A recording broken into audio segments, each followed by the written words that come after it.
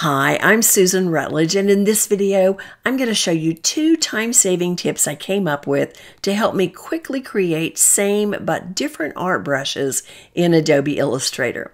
You can look at the left side of my screen to see what I'm talking about.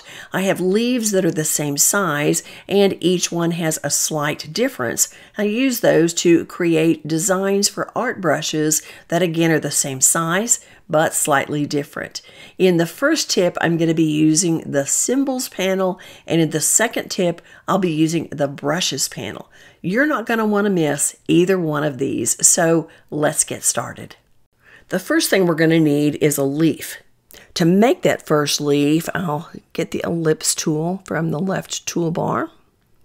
Click on the artboard to open the ellipse dialog box. I'll leave these settings 0.35 inches for the width, 0.85 inches for the height, and say OK. I'll change the stroke size to 2 points, and I want to add a point to this top anchor. So I'll get the anchor point tool, coming over to the left toolbar, press down on the pen tool for the flyout menu. Here's the anchor point tool, keyboard shortcut Shift-C, and I'll click on this anchor, and then I want to move the anchor up, so I'll get the direct selection tool and click on the anchor, then go to Object, Transform, Move. I don't want to move the anchor horizontally, I want to move it up vertically. To move it up, I've got to type in a negative value, which is going to be minus 0.05.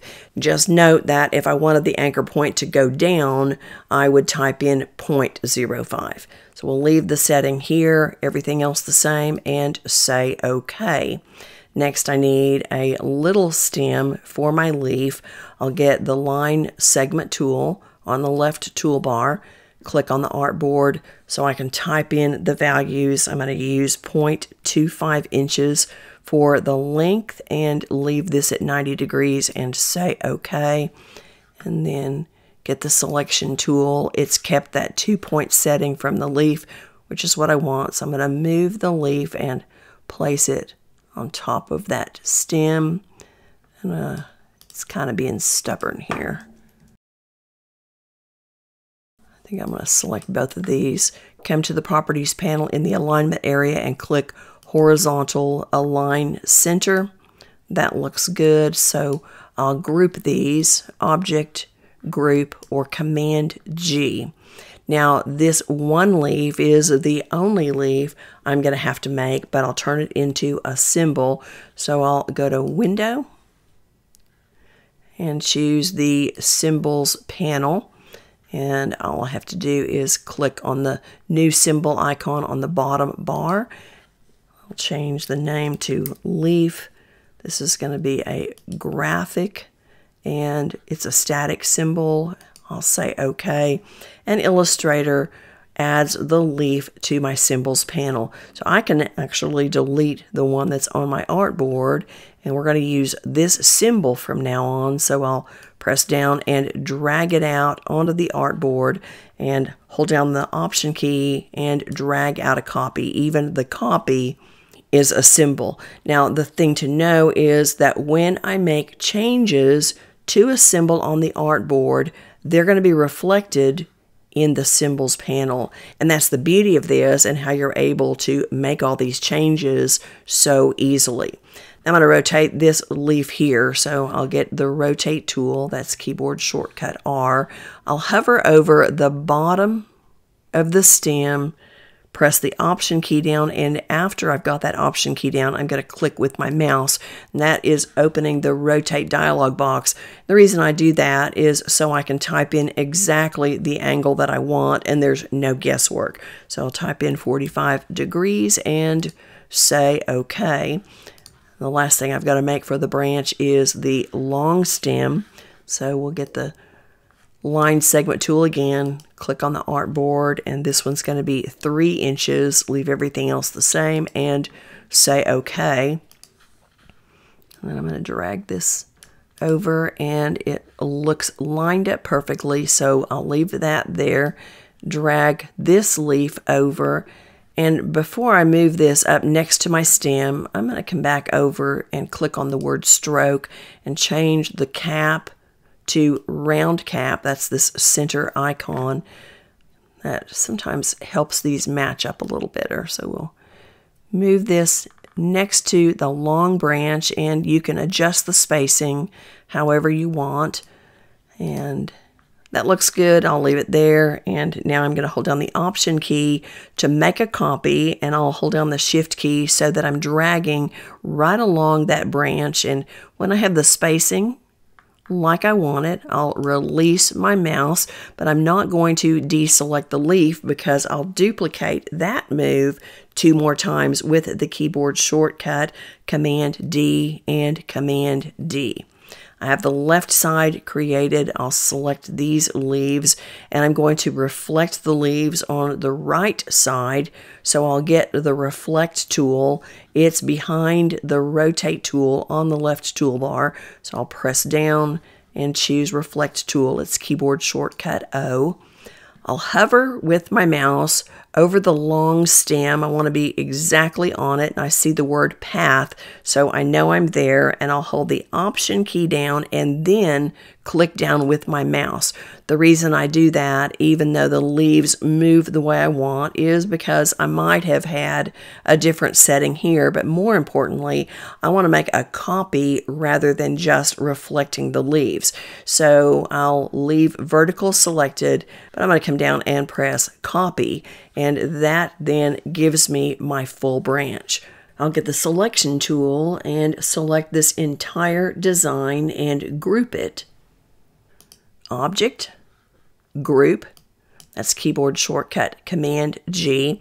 And then before I make my art brush, I'm going to rotate the entire branch. So again, we'll get the Rotate tool. This time, having the rotate ball in the center is going to be fine, but I'll hold the Shift key down because that snaps the rotation in 45-degree increments. And when I have a 90 degrees rotation, I'll release my mouse. I'm ready to create the art brush now, so I'll come up to Window and choose Brushes.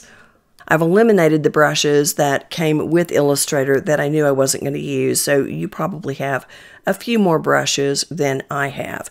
To create the art brush with the design selected, I'll come down to the bottom bar and click on the new brush icon. I'll choose Art Brush and say OK. Then it's going to be important for you to give each of these art brushes a name because it's going to be hard to tell some of them apart in the Brushes panel. I'm going to name this one Line Leaf Brush. The reason being this leaf doesn't have a fill color. And I'll change the scale options to stretch between guides. I'll drag the right dotted line to just below the bottom leaf. With this setting, as I'm using this art brush, as I draw out my design, Illustrator is going to leave these leaves at exactly this same size and make any extension in length between these dotted lines. So that's why I use this stretch between guides. Make sure the direction is pointed to the right. On the colorization, I'm going to change this to tints, and I'll say OK. And here is my first art brush. Now to change the design for the next art brush, all I have to do is change the symbol. So I'll come down to the Symbols panel. The leaf is already selected. I'll click on the hamburger menu and choose Edit Symbol. I move into an isolation mode. I'm going to add a stem, so I'll get the Line Segment tool and just draw in a stem, and then move out of the isolation mode. And notice as I've changed the symbol here, Illustrator has changed the symbol in my design.